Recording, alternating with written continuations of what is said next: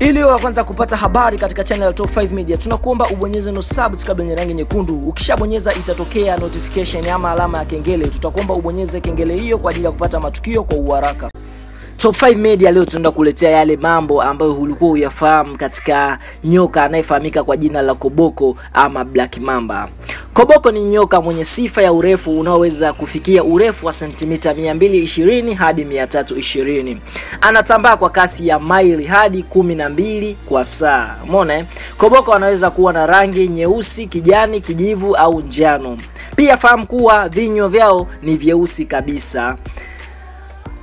Hutanua shingo yake na hutoa sauti kama tairi likiwa linatoa upepo anapojiandaa kushambulia. Ukiona hizo ishara unashauriwa kutulia mpaka hasira zake zishuke na aondoke. Ana aina mbili ya sumu. Ndio ambayo huathiria mfumo wa neva, cardiotoxin hii huathiri mfumo wa moyo, na sumu hizi inadaiwa zinaweza kuua binadamu chini ya dakika 20. Yani hii ukikutana na sumu ya koboko ndani dakika 20 unaweza ukapoteza uhai wako. Pamoja na sumu kali alionayo, analiwa na nguruchiro, mbweha na nyerege. Koboko anaweza kuishi hadi miaka 11 katika pori na hadi miaka 12 kama atafugwa.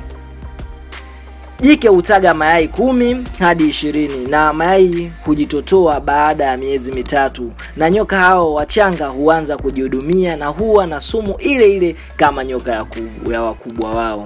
Kama kawaida basi leo Top 5 Media tumekuletea kipindi hiki cha Je wajua, na kipindi hiki kilikuwa ni kwa ajili ya kukujulisha mambo usiyoyafahamu katika nyoka anayefahamika kwa jina la koboko ama Black Mamba. Tuomba uondoshe komenti zako, je unataka tukuchambulie mnyama gani ama unataka tuchambulie kitu gani, na sisi tutafanya hivyo. Kama mdau wa Top 5 Media hatuna ziada, tunasema bye.